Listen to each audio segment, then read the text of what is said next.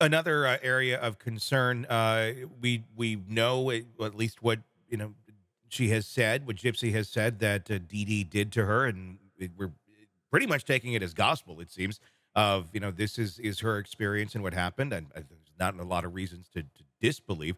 But there had been several moments in that documentary where a statement was made by Gypsy and other family members then heard it and they were kind of dumbfounded or in like I never heard that one before or almost kind of going yeah and I'm paraphrasing she's kind of adjusting and maybe some things are off.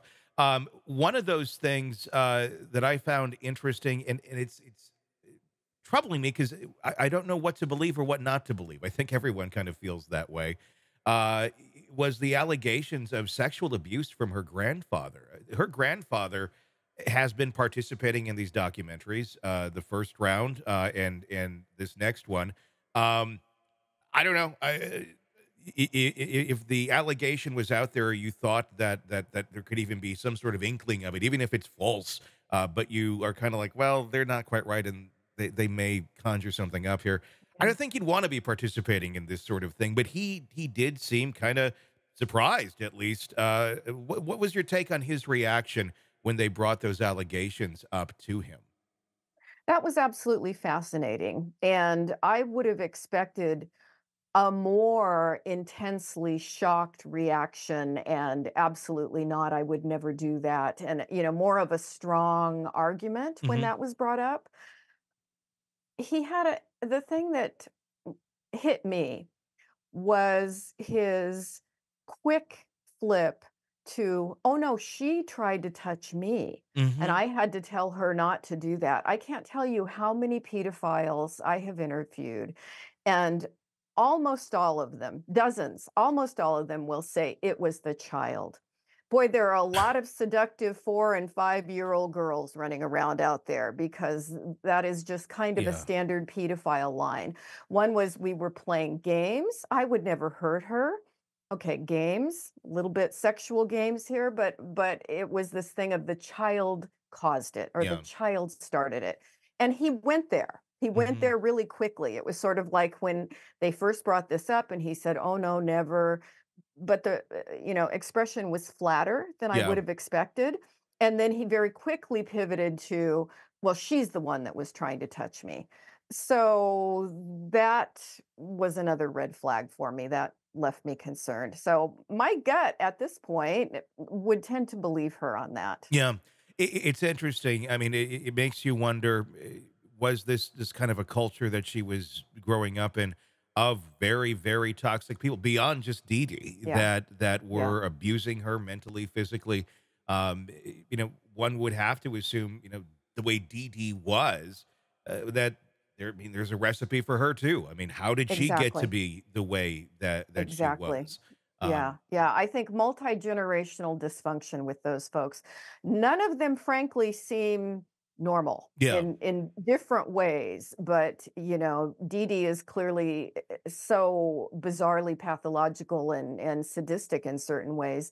That's obvious, but yes, what produced her? And the reaction of, what was another thing that grandpa said? "Take her ashes after the cremation and dump them down the toilet." Mhm. Okay, I can see having a variety of mixed feelings, but that again, that's kind of out of the norm of what most people would think of. Yeah, for a family that is completely out of the norm, no matter Yeah, what angle you look at it.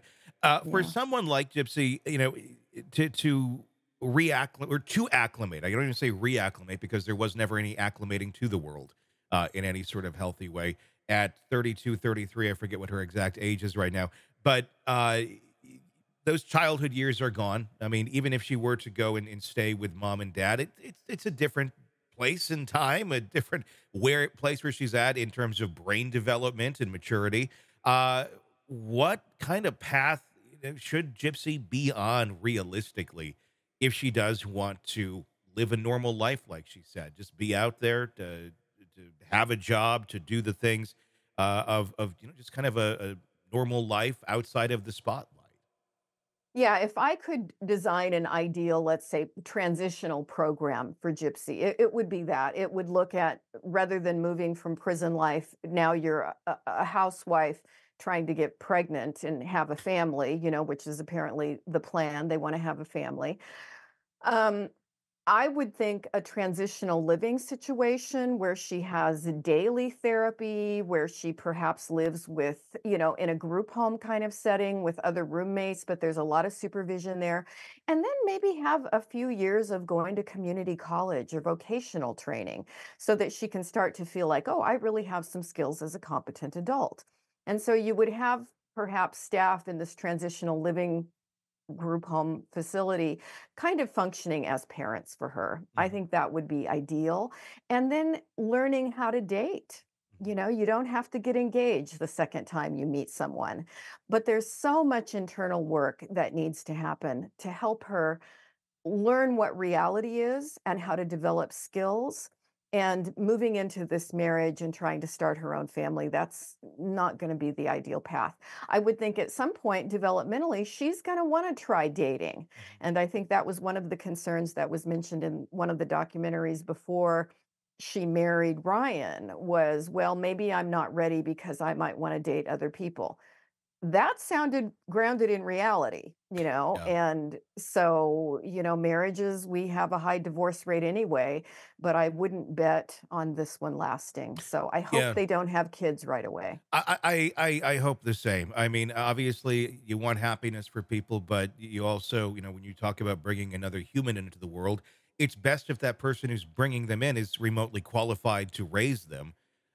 That's how these patterns start. That's how these patterns Exactly. continue, and that's Gypsy's in the middle of it right now. If she does decide to go down that road and let's have kids, um, uh, the odds of that child having a healthy, normal upbringing that will not repeat some sort of destructive pattern, I imagine, are very low. Yeah, yeah. It's tragic. It's just tragic. So, yeah, fingers crossed that they take their time, and if it's going to fall apart and go south, that happens fairly quickly, and then can she move into a more functional situation? And I don't know what the odds of that are. Mhm. I don't know that going and living with her dad and stepmother would how that would actually work out. I think there would be challenges there, but I do think some kind of supervised transitional therapy program Mhm. would probably be best for her. Hey, it's Tony Brueski. If you like the podcast, be sure to like, subscribe, and press that bell so you don't miss any of our updates on the cases we're following for you right here at the Hidden Killers podcast from True Crime Today. And thanks